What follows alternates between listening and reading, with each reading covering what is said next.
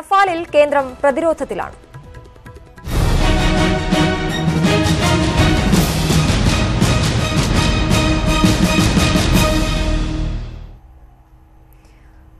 Rafale ഇടപാടിൽ നരേന്ദ്രമോദിയെയും ബിജെപിയെയും പ്രതിരോധത്തിലാക്കി കൂടുതൽ തെളിവുകൾ. പ്രധാനമന്ത്രിയുടെ ഓഫീസ് കരാറിൽ നേരിട്ടിടപെട്ടതിന്റെ രേഖകൾ ഇംഗ്ലീഷ് ദിനപത്രം പുറത്തുവിട്ടു.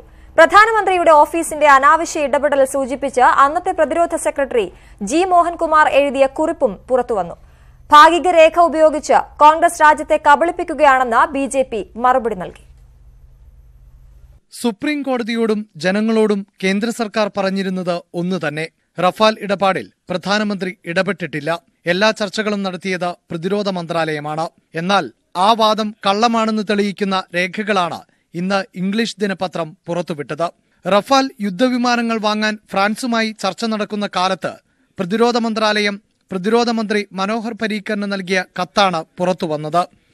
കത്തിൽ പ്രത്യേക കുറിപ്പായി അന്നത്തെ പ്രതിരോധ സെക്രട്ടറി മലയാളിയായ ജി മോഹൻകുമാർ എഴുതി, പ്രധാനമന്ത്രിയുടെ ഓഫീസ് നടത്തുന്ന സമാന്തര ചർച്ചകൾ ഒഴിവാക്കണം. അത് ഔദ്യോഗിക ചർച്ചകളെ ദുർബലമാക്കുന്നു.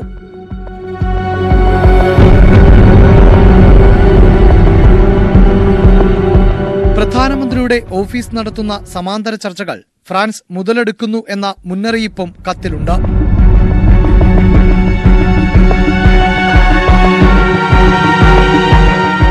കത്തിലെ കുറിപ്പ് താൻ എഴുതിയതാണ് എന്നും എന്നാൽ അത് റഫാൽ വിമാനങ്ങളുടെ വിലയെക്കുറിച്ചല്ലെന്നും ജി മോഹൻകുമാർ പറഞ്ഞു.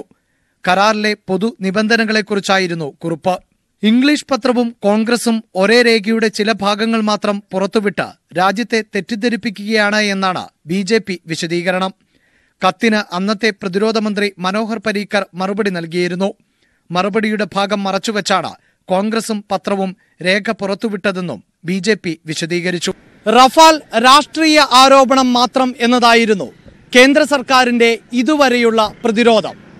സുപ്രീം കോടതി വിധിയടക്കം ഉയർത്തിക്കാണിച്ചുള്ള ചെറുത്തുനിൽപ്പിനും ഉദ്യോഗസ്ഥ തലത്തിൽ നിന്നുള്ള തെളിവുകൾ തിരിച്ചടിയാണ്. ലോക്സഭാ തെരഞ്ഞെടുപ്പിന്റെ പ്രചാരണത്തിൽ ഉടനീളം റഫാൽ അഴിമതി വിമാനങ്ങൾ വട്ടമിട്ടു പറക്കുമെന്നും ഉറപ്പ്. Cameraman Binu ബേസിലിനൊപ്പം KP Abhilash, news 18, Delhi. Rafale ഇടപാടിലെ പുതിയ വെളിപ്പെടുത്തലുകൾ വൻ വിവാദമായി. പാർലമെന്റിന്റെ ഇരുസഭകളിലും കോൺഗ്രസ് പ്രതിഷേധമുയർത്തി. രാജ്യത്തിന്റെ കാവൽക്കാരൻ കള്ളനാണെന്ന് തെളിഞ്ഞതായി രാഹുൽ ഗാന്ധി ആരോപിച്ചു. രാജ്യരക്ഷയുടെ കാര്യത്തിൽ പോലും കോൺഗ്രസ് ജനങ്ങളെ തെറ്റിദ്ധരിപ്പിക്കുന്നതായി പ്രതിരോധ മന്ത്രി നിർമ്മല സീതാരാമൻ ലോക്സഭയിൽ മറുപടി നൽകി. റഫാൽ വെളിപ്പെടുത്തലിൽ സംയുക്ത പാർലമെന്ററി സമിതിയുടെ അന്വേഷണം ആവശ്യപ്പെട്ടായിരുന്നു പാർലമെന്റിൽ പ്രതിപക്ഷ ബഹളം. പ്രതിരോധ മന്ത്രാലയം നൽകിയ കത്തിന് അന്ന് തന്നെ മനോഹർ പരീക്കർ മറുപടി നൽകിയിരുന്നുവെന്ന് പ്രതിരോധ മന്ത്രി നിർമ്മല സീതാരാമൻ ലോക്സഭയിൽ വിശദീകരിച്ചു. റഫാൽ ഉടമ്പടി പ്രധാനമന്ത്രിയുടെ ഓഫീസ് നിരീക്ഷിക്കുമെന്ന് മറുപടിക്കുറിപ്പിൽ പരീക്കർ വ്യക്തമാക്കിയിരുന്നു. പരീക്കറിന്റെ മറുപടിക്കുറിപ്പുള്ള ഭാഗം മറച്ചുവെച്ചാണ് പത്രം വാർത്ത നൽകിയതെന്നും നിർമ്മല സീതാരാമൻ പറഞ്ഞു.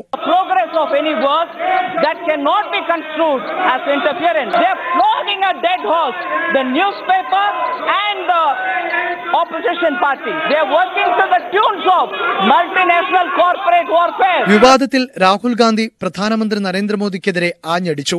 30,000 കോടിയുടെ മോഷണം പ്രധാനമന്ത്രി നടത്തിയതായി തെളിഞ്ഞിരിക്കുന്നു.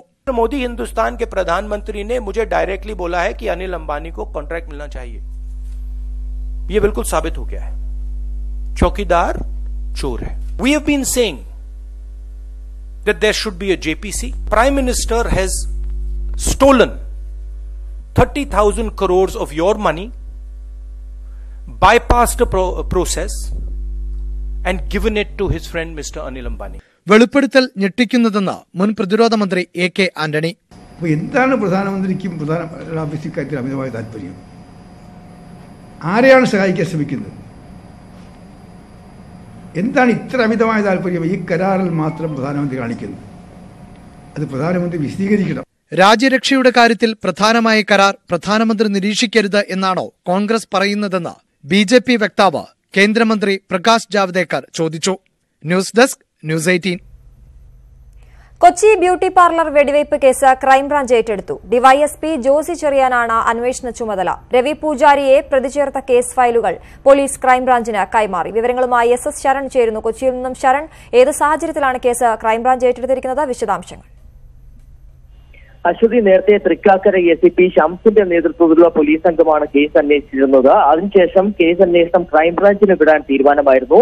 ഇപ്പോൾ കേസ് അന്വേഷണം ക്രൈംബ്രാഞ്ച് ഏറ്റെടുത്തിരിക്കുകയാണ്. DYSP ജോസി ചെറിയാന്റെ നേതൃത്വത്തിലുള്ള സംഘമാണ് ഇപ്പോൾ കേസ് അന്വേഷണം നടത്തുന്നത്. പ്രധാനമായും അധോലോക കുറ്റവാളി രവി പൂജാരി വിട്ടുകിട്ടാനുള്ള നടപടികളുമായാണ് ക്രൈംബ്രാഞ്ച് സംഘം മുന്നോട്ട് പോകുന്നത്. നമുക്കറിയാം, സെനഗലിൽ വെച്ചാണ് അധോലോക കുറ്റവാളി രവി പൂജാരി അറസ്റ്റിൽ ആവുന്നത്. അതിനുശേഷം രവി പൂജാരിയെ ഇന്ത്യക്ക് വിട്ടുകിടാനുള്ള നടപടികളുമായി മുന്നോട്ട് പോവുകയാണ്. അങ്ങനെ ഇന്ത്യക്ക് വിട്ടുകിട്ടുന്ന പക്ഷം കസ്റ്റഡിയിലെടുത്ത് ചോദ്യം ചെയ്യാൻ അടക്കമുള്ള നടപടികളുമായി ക്രൈംബ്രാഞ്ച് സംഘം മുന്നോട്ട് പോകും. ഏതായാലും നേരത്തെ കേസ് ഫയലുകൾ പോലീസ് സംഘം നേരത്തെ കേസ് അന്വേഷിച്ചിരുന്ന സംഘം ക്രൈംബ്രാഞ്ചിന് കേസ് ഫയലുകൾ കൈമാറിയിരുന്നു. അപ്പോൾ അതിൽ വ്യക്തമാക്കിയിരിക്കുന്നത് രവി പൂജാരിയെ പ്രതി ചേർത്തിട്ടാണ് ഈ കേസ് ഫയലുകൾ ക്രൈംബ്രാഞ്ചിന് കൈമാറിയിരിക്കുന്നത്. മറ്റൊരു കാര്യം എടുത്തു പറയേണ്ടത്, ലീന മരിയ പോളിനെ, അതായത് നേരത്തെ ബ്യൂട്ടി പാർലർ വെടിവെപ്പ് കേസുമായി ബന്ധപ്പെട്ട് ലീന മരിയ പോളിനെ 2 പ്രാവശ്യം പോലീസ് വിളിച്ചു വരുത്തി ചോദ്യം ചെയ്തിരുന്നു. അപ്പോൾ മൊഴിയെടുത്തിരുന്നു.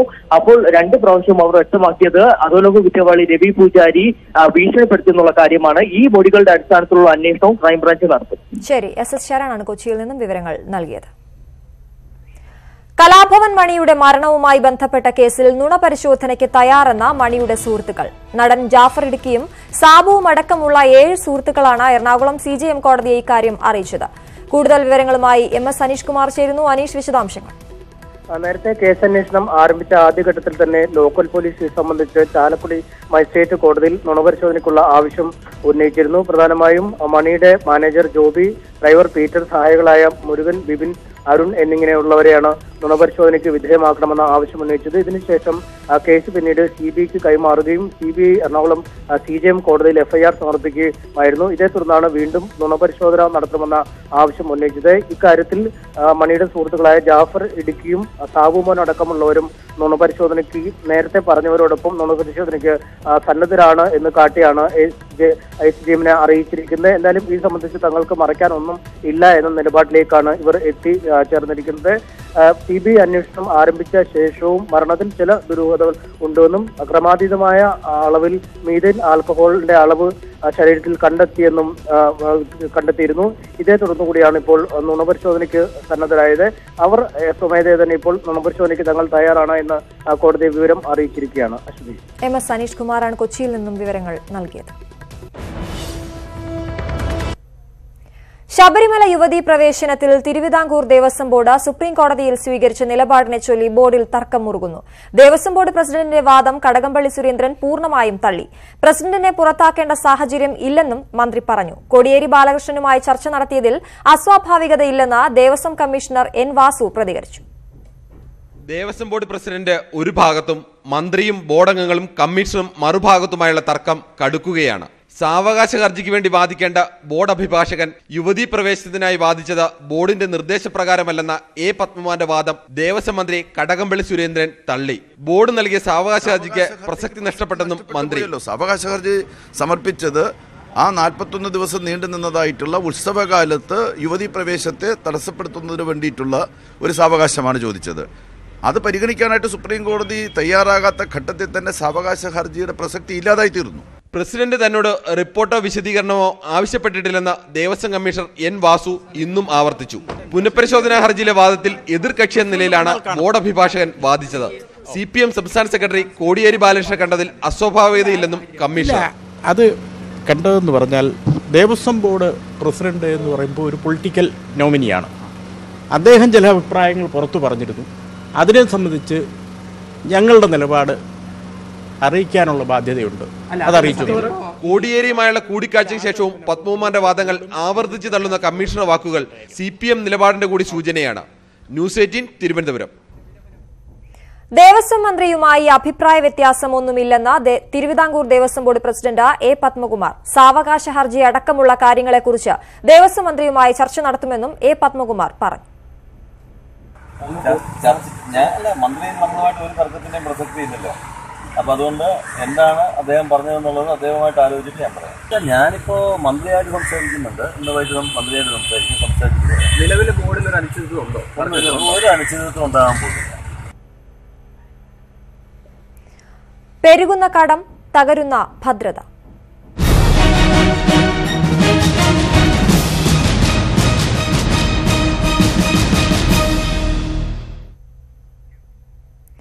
സംസ്ഥാനത്ത് സാമ്പത്തിക പ്രതിസന്ധി രൂക്ഷം. ട്രഷറി നിയന്ത്രണത്തിലൂടെയും കടമെടുത്തും പ്രതിസന്ധി മറികടക്കാനാണ് സർക്കാർ ശ്രമം. 1 ലക്ഷത്തിന് മുകളിലുള്ള ബില്ലുകൾ മാറേണ്ട എന്നാണ് ട്രഷറി ഡയറക്ടറുടെ നിർദ്ദേശം. വാർഷിക പദ്ധതി പ്രവർത്തനത്തെയും ധനപ്രതിസന്ധി ബാധിക്കും. സാമ്പത്തിക വർഷാവസാനമായതോടെ സംസ്ഥാനം ഗുരുതര സാമ്പത്തിക പ്രതിസന്ധിയിലേക്ക്. നിത്യചെലവുകൾക്ക് പോലും പണമില്ലാത്ത അവസ്ഥയിലേക്ക് സർക്കാർ ഖജനാവ് നീങ്ങുമോ എന്ന ആശങ്കയാണുള്ളത്. ക്ഷേമ പെൻഷൻ, ശമ്പളം, പെൻഷൻ എന്നിവയ്ക്കൊപ്പം സാമ്പത്തിക വർഷാവസാനത്തിൽ കരാറുകാരുടെ ബില്ലുകൾ കൂടി എത്തിയതോടെ ട്രഷറി കാലി.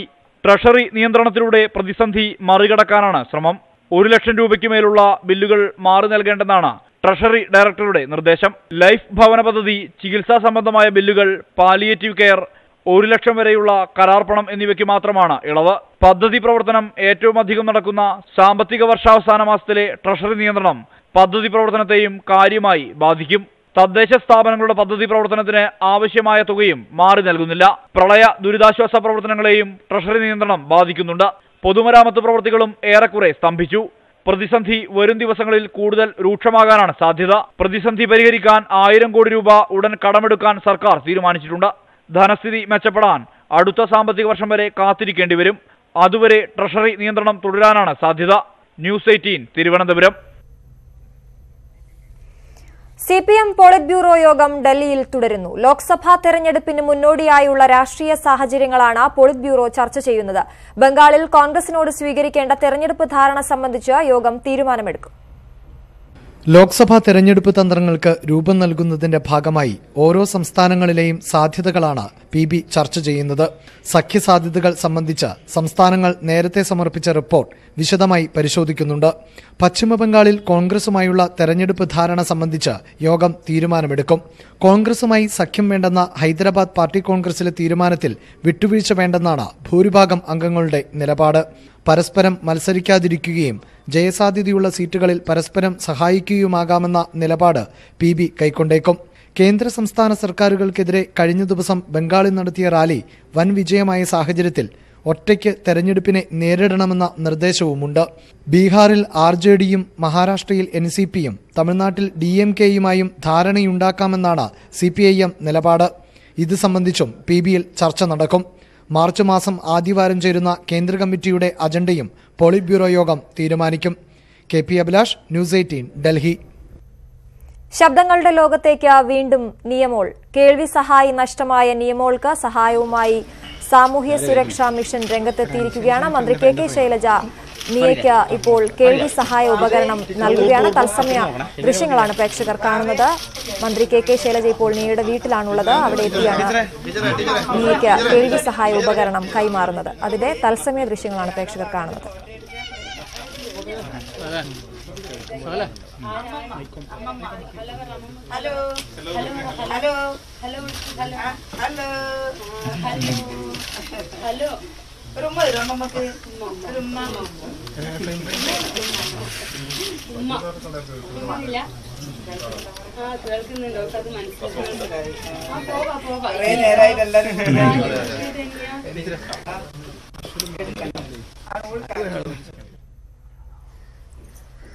കൂടുതൽ വിവരങ്ങളുമായി മനു ഭരത് ചേരുകയാണ്. മനു, വളരെ സന്തോഷം പകരുന്ന ഒരു വാർത്ത കണ്ണൂരിൽ നിന്നും പുറത്തുവരികയാണ്. നിയമോൾക്ക് സഹായവുമായി സർക്കാർ എത്തിയിരിക്കുകയാണ്. എന്താണ് അവിടെ നിന്ന് തരാൻ കഴിയുന്ന വിവരങ്ങൾ? കണ്ണൂരിനെ സംബന്ധിച്ചിടത്തോളം മാത്രമല്ല, കേരളത്തെ സംബന്ധിച്ചിടത്തോളം തന്നെ ഏറ്റവും സന്തോഷകരമായ ഒരു വാർത്തയാണ് എന്ന് റിപ്പോർട്ട് ചെയ്യാനുള്ളത്. വലിയ തോതിൽ സാമൂഹ്യ മാധ്യമങ്ങളിൽ നിയമോയുടെ ശ്രവണ സഹായി നഷ്ടമായതും അത് മോഷണമായ വിഷയവും ചർച്ച ചെയ്യപ്പെട്ടിരുന്നു. ഇത് തിരിച്ചു നൽകണം, കള്ളൻ എന്ന മോഷ്ടാവ് തിരിച്ചു നൽകണമെന്ന ആവശ്യവും സാമൂഹ്യ മാധ്യമങ്ങളിൽ വലിയ ശക്തിയായി തന്നെ ആളുകൾ ഉന്നയിച്ചിരുന്നു. മാത്രവുമല്ല, ഈ വിഷയം വലിയ തോതിൽ വാട്സാപ്പിലും അതുപോലെ ഫേസ്ബുക്കുകളിലും എല്ലാം തന്നെ സർക്കുലേറ്റ് ചെയ്യപ്പെട്ടിരുന്നു. അത്തരമൊരു ഘട്ടത്തിലാണ് ഇത് സഹായ വസ്തുവുമായി യഥാർത്ഥത്തിൽ സർക്കാർ മുന്നിലെത്തിയിരിക്കുന്നത്. സർക്കാരിന്റെ വി കെയർ പദ്ധതി ഉൾപ്പെടുത്തിക്കൊണ്ടാണ് സാമൂഹ്യ സുരക്ഷാ മിഷന്റെ വി കെയർ പദ്ധതിയിൽ ഉൾപ്പെടുത്തിക്കൊണ്ടാണ് ഇത്തരത്തിൽ ഒരു സഹായം ചെയ്യാനായിട്ട് സർക്കാർ തുനിഞ്ഞത്. ഏതായാലും 5 ലക്ഷം രൂപയെങ്കിലും ഏറ്റവും അധികം ചിലവ് വരേണ്ട ഒരു ഉപകരണമാണ് ഇപ്പോൾ ഇന്ത്യക്ക് നഷ്ടമായത്. കഴിഞ്ഞ ശനിയാഴ്ചയാണ് ഇത്തരത്തിൽ മെഡിക്കൽ കോളേജിൽ ട്രീറ്റ്മെന്റിന് പോകുന്ന വേളയിൽ ട്രെയിനിൽ വെച്ച് ഈ ഉപകരണം നഷ്ടമായത്. അതിനെ തുടർന്നാണ് ഇത് തിരിച്ച് വീണ്ടും ഈ കുട്ടിക്ക് വെക്കാനുള്ള ശ്രമം ആരംഭിച്ചത്. ഏതായാലും സർക്കാർ തന്നെ ഇത് മുന്നോട്ട് വന്നിരിക്കുന്നു. ഉമ്മൻചാണ്ടിയും കുടുംബത്തെ വിളിച്ച് തന്റെ സഹായം വാഗ്ദാനം ചെയ്തിരുന്നു. പക്ഷെ അതിനു മുൻപ് തന്നെ സർക്കാർ നേരിട്ടെത്തുകയും ഇത് ചെയ്യുന്നു. നിഖിൽ ബെൻ എന്ന ഓഡിയോളജിസ്റ്റ് നേരത്തെ തന്നെ ഇവിടെ എത്തി ഈ ശ്രവണ സഹായി കുട്ടിക്ക് ചേരുന്നതാണോ എന്ന് പരിശോധിക്കുകയും അത് ഇണങ്ങുന്നതായി കണ്ടെത്തുകയും ചെയ്തിരുന്നു. ഒപ്പം തന്നെ ഇത് ഇനി കുറച്ച് ദിവസം ഇതുമായി ഒന്ന് പരിചയപ്പെടാൻ അല്ലെങ്കിൽ ഒന്ന് പരിചയമാകാൻ കുറച്ച് ദിവസങ്ങൾ എടുക്കും. അത്തരത്തിൽ അത് കഴിയുമ്പോൾ തന്നെ പിന്നീട് വളരെ സുഗമമായി തന്നെ ഇത് ഉപയോഗിക്കാൻ കഴിയും എന്നാണ് ഓഡിയോളജിസ്റ്റുകൾ നമ്മളോട് പറയുന്നത്. ഏതായാലും ഇത് സംബന്ധിച്ച് അല്പസമയത്തിനകം തന്നെ ആരോഗ്യമന്ത്രി അവരുടെ മാധ്യമങ്ങളെ കണ്ട് ഈ തരത്തിലാണ് ഈ കുടുംബത്തെ സഹായം കഴിഞ്ഞതിനെ സംബന്ധിച്ച് വിവരിക്കും. അതിനുവേണ്ടിയാണ് എത്തിയിട്ടുള്ളത്. ഈ ശ്രവണ സഹായി ഘടിപ്പിച്ചതിന് ശേഷം മന്ത്രി കുട്ടിയെ വിളിക്കുമ്പോഴൊക്കെ തന്നെ ചെറിയൊരു പ്രതികരണം കുട്ടിയിൽ നിന്നുണ്ട്. ഇനി അതിന്റെ ശബ്ദം പതുക്കെ ഉയർത്തി ആയിരിക്കും വരും ദിവസങ്ങളിൽ ശ്രമിക്കുക. അപ്പോൾ ആരോഗ്യമന്ത്രി നമ്മളോട് സംസാരിക്കും. അതിൽ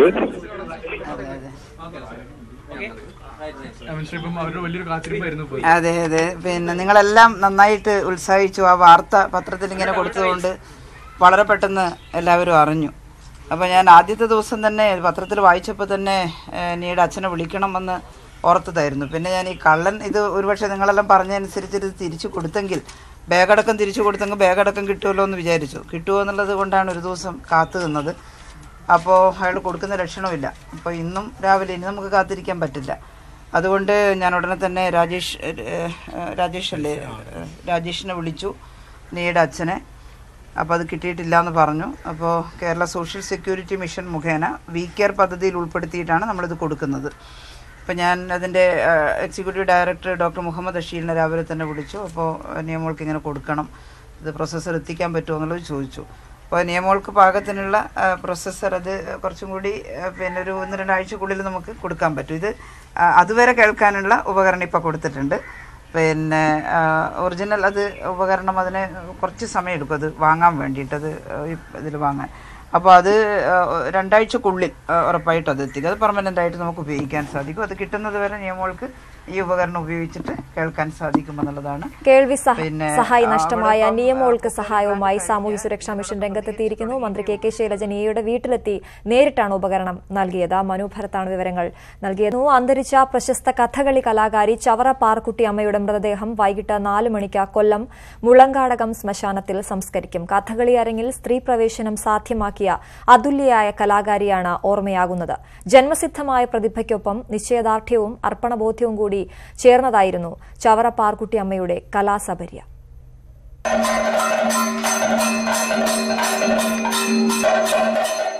സ്ത്രീവേഷം പുരുഷൻ തന്നെ കെട്ടിയാലേ നന്നാകൂ എന്ന വിശ്വാസത്തിന്റെ യവനിക വലിച്ചു താഴ്ത്തിയാണ് ചവറ പാറുക്കുട്ടി അരങ്ങേറിയത്.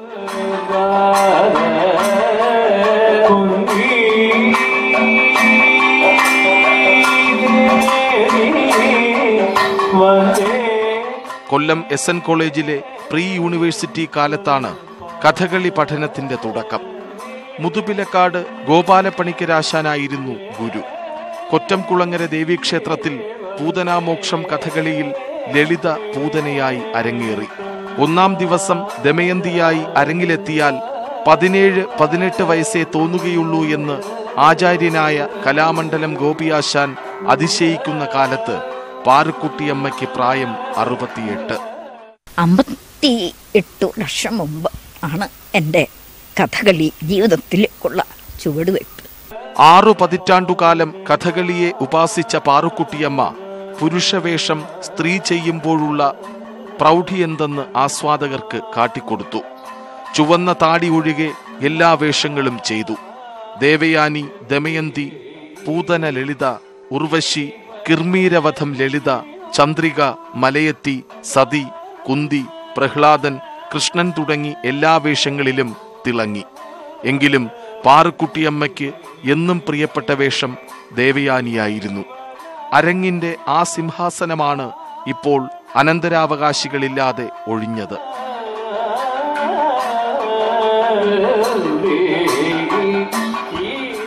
News desk, news 18. മന്ത്രി കെ ടി ജലീൽ ഉൾപ്പെട്ട ബന്ധു നിയമന വിവാദത്തിൽ മുഴുവൻ രേഖകളും ഹാജരാക്കണമെന്ന് ലോകായുക്ത. മാർച്ച് 8-നകം എല്ലാ രേഖകളും ഹാജരാക്കണമെന്നാണ് നിർദ്ദേശം. സർക്കാരിനു വേണ്ടി director general of prosecution Manjeri Sreedharan Nair നേരിട്ട് ഹാജരായി. വി ആർ കാർത്തിക് ചേരുന്നു വിവരങ്ങളുമായി.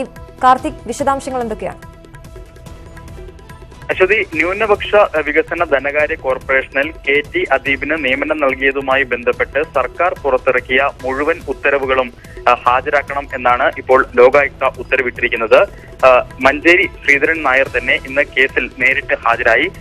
കഴിഞ്ഞ ദിവസം ഈ case പരിഗണിച്ചപ്പോൾ director general of prosecution നേരിട്ട് ഹാജരാകണം എന്ന് ലോകായുക്ത ഉത്തരവിട്ടിരുന്നു. ഇതനുസരിച്ചാണ് മഞ്ചേരി ശ്രീധരൻ ഇന്ന് ഹാജരായത്. മാർച്ച് 8-ന് മുൻപ് മുഴുവൻ ഫയലുകളും, ഈ അദീബിന്റെ നിയമനവുമായി ബന്ധപ്പെട്ട മുഴുവൻ ഫയലുകളും ഹാജരാക്കണം എന്നാണ് ലോകായുക്ത ഉത്തരവിട്ടിരിക്കുന്നത്. നേരത്തെ കേസിൽ കൗണ്ടർ അഫിഡവിറ്റ് സമർപ്പിക്കാൻ കൂടുതൽ സമയം ആവശ്യപ്പെട്ടിരുന്നു. എന്നാൽ ഈ സമയം ലോകായുക്ത അനുവദിച്ചു കൊടുത്തില്ല. ഉടൻ കേസിൽ DGP ഹാജരാകണം എന്നായിരുന്നു അദ്ദേഹത്തിന്റെ നിർദ്ദേശം. വിവരാവകാശ നിയമപ്രകാരം അദീബിന്റെ നിയമനവുമായി ബന്ധപ്പെട്ട് പല വിശദാംശങ്ങളും പലരും ചോദിച്ചിരുന്നു. എന്നാൽ ഇതുമായി ബന്ധപ്പെട്ട ഉത്തരവുകളൊന്നും തന്നെ നൽകാൻ സർക്കാർ തയ്യാറായിരുന്നില്ല. നിയമസഭയിലും ചില രേഖകൾ മാത്രമാണ് സർക്കാർ തിരുവനന്തപുരത്ത് നിന്നും വിവരങ്ങൾ നൽകിയത്. കർണാടകയിൽ രാഷ്ട്രീയ കുതിര കച്ചവട നീക്കത്തിനിടെ ബജറ്റ് അവതരിപ്പിച്ച് മുഖ്യമന്ത്രി HD കുമാരസ്വാമി. 5 കോൺഗ്രസ് MLA-മാരുടെ അഭാവത്തിലാണ് കുമാരസ്വാമിയുടെ ബജറ്റ് അവതരണം. ബജറ്റ് അവതരണത്തിന് മുൻപ് കുതിര കച്ചവടത്തിന്റെ തെളിവുകൾ മുഖ്യമന്ത്രി പുറത്തുവിട്ടു. BS യെദ്യൂരപ്പ JDS MLA-ക്ക് 25 ലക്ഷം രൂപയും മന്ത്രിപദവും വാഗ്ദാനം ചെയ്യുന്ന ശബ്ദരേഖയാണ് പുറത്തുവിട്ടത്. ബജറ്റ് അവതരണത്തിന് മുന്നോടിയായിരുന്നു BJPക്കെതിരായി മുഖ്യമന്ത്രി HD കുമാരസ്വാമി തെളിവുകൾ നിരത്തിയത്. JDS MLA നാഗനഗൌഡ ഗാഡ്കൂറിന്റെ മകൻ ശരണുമായി യെദ്യൂരപ്പ നടത്തിയ സംഭാഷണം മുഖ്യമന്ത്രി പുറത്തുവിട്ടു. നാഗനഗൌഡയ്ക്ക് 25 ലക്ഷം രൂപയും മന്ത്രിപദവുമാണ് യെദ്യൂരപ്പ വാഗ്ദാനം ചെയ്തത്. Today I demand the Prime Minister of this country come out of your real face to this country. Who has encouraged your leaders to topple Karnataka government? എന്നാൽ വ്യാജ സന്ദേശമാണ് കുമാരസ്വാമി പുറത്തുവിട്ടതെന്നാണ് യെദ്യൂരപ്പയുടെ മറുപടി. I have not seen complete full. I will see, then afterwards I will take decision. Budget സമ്മേളനത്തിൽ whip ലംഘിച്ച് പങ്കെടുക്കാതിരുന്ന 4 കോൺഗ്രസ് MLA-മാരെ അയോഗ്യരാക്കണമെന്നാവശ്യപ്പെട്ട് കോൺഗ്രസ് നിയമസഭാ കക്ഷി നേതാവ് സിദ്ധരാമയ്യ സ്പീക്കർക്ക് കത്ത് നൽകി. എന്നാൽ വ്യക്തിപരമായ അസൗകര്യങ്ങളെ തുടർന്നാണ് ബജറ്റ് സമ്മേളനത്തിൽ നിന്ന് വിട്ടുനിന്നതെന്ന് MLA-മാർ വിശദീകരിച്ചു. കോൺഗ്രസ് MLA-മാരെ വസതിയിൽ നിന്ന് തട്ടിക്കൊണ്ടുപോയതാണെന്ന് ചൂണ്ടിക്കാട്ടി യെദ്യൂരപ്പയ്ക്കും BJP നേതാവും മല്ലേശ്വരം MLA-യുമായ അശ്വന്ത് നാരായണിക്കുമെതിരെ അഭിഭാഷകൻ RLN മൂർത്തി പോലീസിൽ പരാതി നൽകി. അതേസമയം പ്രതിപക്ഷ ബഹിഷ്കരണത്തിനിടെ കാർഷിക കടാശ്വാസം ഉൾപ്പെടെയുള്ള ജനപ്രിയ പദ്ധതികൾ ഉൾപ്പെടുത്തി HD കുമാരസ്വാമി ബജറ്റ് അവതരിപ്പിച്ചു. National desk, news 18. ഉത്തർപ്രദേശിൽ വിഷമദ്യ ദുരന്തത്തിൽ 13 മരണം. ഹരിദ്വാറിലും സഹാരൻപൂരിലുമാണ് ദുരന്തമുണ്ടായത്. ഹരിദ്വാറിലെ ബലുപൂരിൽ 8 പേരും സഹാരൻപൂരിൽ 5 പേരുമാണ് മരിച്ചത്. നിരവധി ആളുകൾ ഗുരുതരാവസ്ഥയിൽ ആശുപത്രിയിലാണ്.